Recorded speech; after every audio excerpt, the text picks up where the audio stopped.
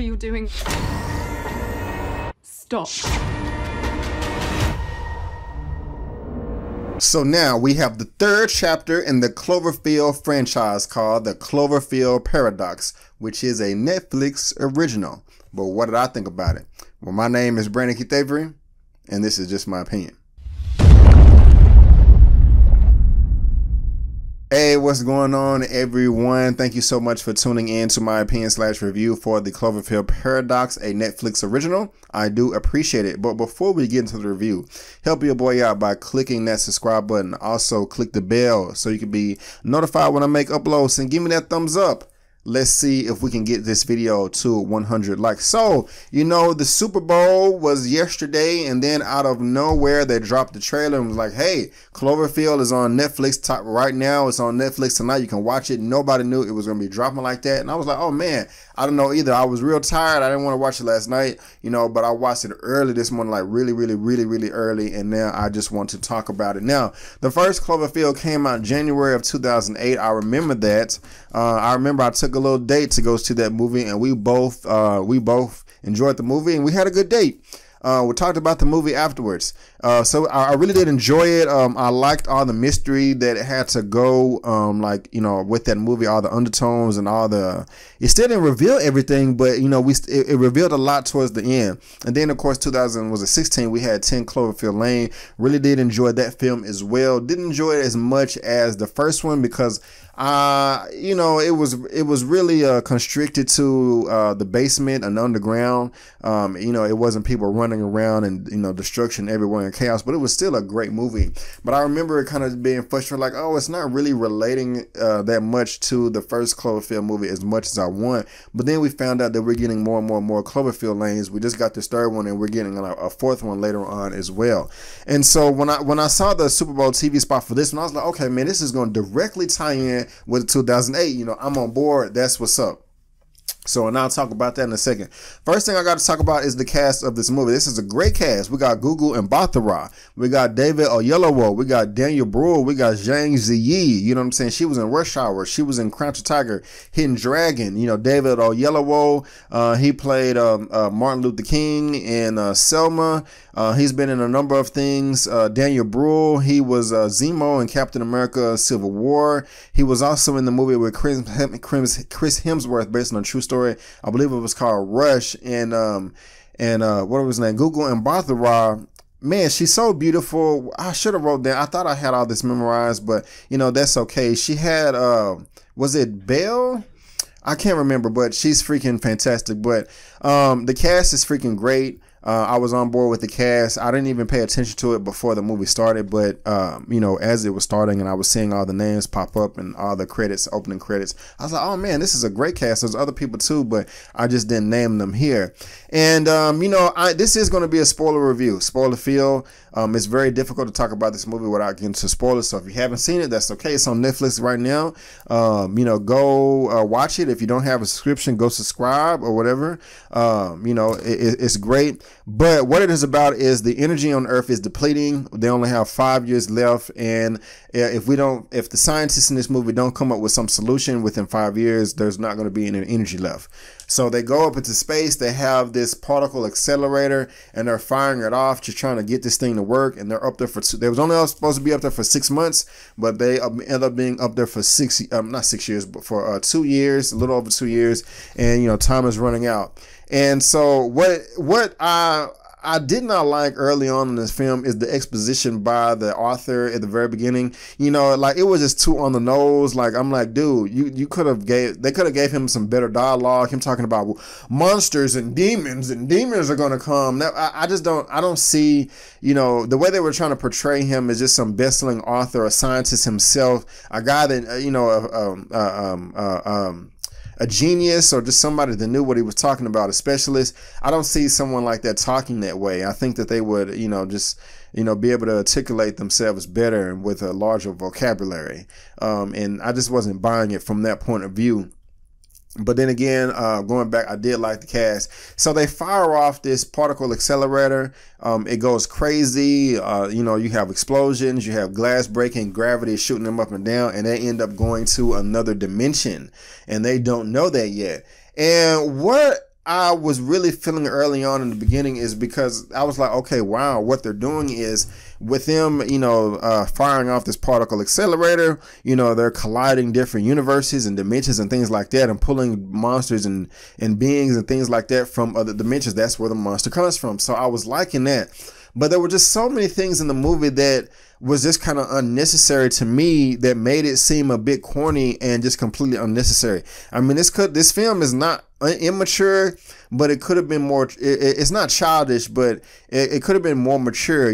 Like there were just some things that just was unnecessary to me. Like one character, how all the worms ended up being inside of his body, and then the little device, the orb that kind of was the main engine to the whole space station, how that ended up inside him.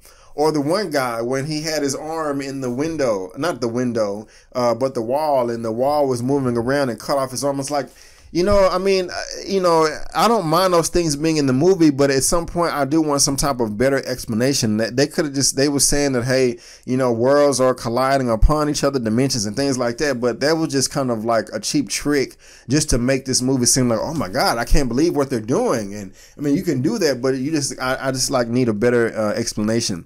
As far as Google and Mbatha-Raw is concerned, I like her arc in the story, but early on I was very pissed off with her. I thought she was a stupid character because she was just like, we got to open up the wall, when the lady ended up being in the wall from the other dimension. I'm like, you don't know what's freaking in there or whatever. Like they're thinking that they blew up the earth and somebody was screaming in the wall. Like, I mean, she just had no reserve or whatever. Like, go grab a wrench or something, brace up or whatever, be ready to attack whatever is screaming on the other side of the wall that shouldn't be there. She just wasn't using her logic, and I just really wasn't feeling that right there. I mean, she was, I don't know. I mean, she didn't know that she was in, this is not a horror movie. This is a science fiction, I guess, suspense thriller. She didn't know that she was in the movie, so it's kind of like, it's a different perspective for me. But I'm putting myself in her shoes, and I'm just like, I would not be doing that there. But other things in the movie, I talked about the worms and the device being in the guy's stomach, and then the guy's arm getting cut off. I did not care about any of the characters except for Google and Mbatha-Raw. When everybody was dying off, I didn't really feel anything. I was like, oh, that kind of sucks. But, there was nothing that they did to make me connect to them. Only reason I connected to Google and Mbatha-Raw is because she had a husband down on Earth. And then we also found out that she had some children that she killed, by accident or whatever. So, that really did humanize her character and was able to make me attach myself. But everybody else was just kind of like, either panicking or nervous, or you had a couple of other characters that were just kind of selfish and wanting to do their own thing. I do like the fact that there were the scientists and the specialists and all that good stuff, the experts. They were from different parts of the world. We had America, we had Great Britain, we had China, we had Russia, we had Germany. We had all that good stuff. That makes sense. I get that. I like that. I like that they had Zhang Ziyi actually speaking Chinese, actually speaking Mandarin. I did like that. That was dope. So, that's great there. But I wish they would have done more with the characters. I mean, I wouldn't mind if this movie was 2 hours and 15 minutes, but it was only an hour and 45 minutes, so I just really didn't care about the characters. And, I just like I really wanted a big payoff, and I really didn't feel like I got a big payoff at the end of this movie. I feel like it confused me even more and just opened so many doors for them to write whatever they want in the future, because I was just thinking to myself, like, the technology they use in this film, it can't be present day. I just think that this is in the future.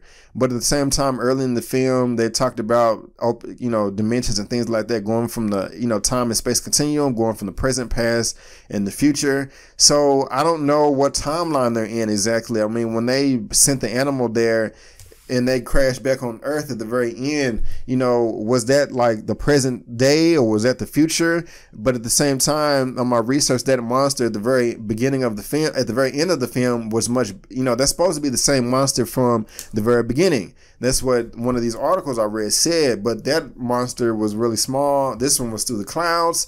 So did they send the monster to the past and they came back in the present? You know, it's just too many questions that are unanswered for me, and I just kind of really feel let down. You know, I don't know. It was entertaining. I think everybody should go see it, but at the same time, this was not remotely close as good as the other Cloverfield movies. The first one was the best. The second one, you know, in order. The first one's the best. Second one's second best. Third one is the worst to me. It's not a horrible film, but it's not anything that I can just say, hey man, you seen it? You know, I wouldn't tell you to go to the movies to see it, like, because this is a Netflix original. You know, so I guess that's why it's like kind of, I don't even want to call it a B movie, but I just wanted more, and you know, I just have to be honest with that assessment. If I have to give Cloverfield, the Cloverfield Paradox, a rating of a 1 out of 10. I'm going to give it a 5.5 out of 10. Yes, a 5.5 out of 10. But guys, that's just my opinion. Have you seen the Cloverfield Paradox on Netflix, or do you want to see it? Have I turned you on? Have I turned you off? Do you agree with me or do you disagree with me? Let me know in the comment section below. Let's get this conversation going and keep it flowing. If you like this video, go ahead and give me the thumbs up. And if you don't, that's fine. Go ahead and subscribe to my channel. Go to my website, bookmark it. Check me out there. Also, look me up on social media, Facebook, Instagram, and Twitter. It's right there at the bottom of the screen, and I made it very easy by providing a link to all that down in the description box below. But guys, I just want to thank you again for tuning in to my opinion/review, spoiler review for the Cloverfield Paradox. And before you go, don't forget that my name is Brandon Keith Avery, and that's just my opinion. Peace.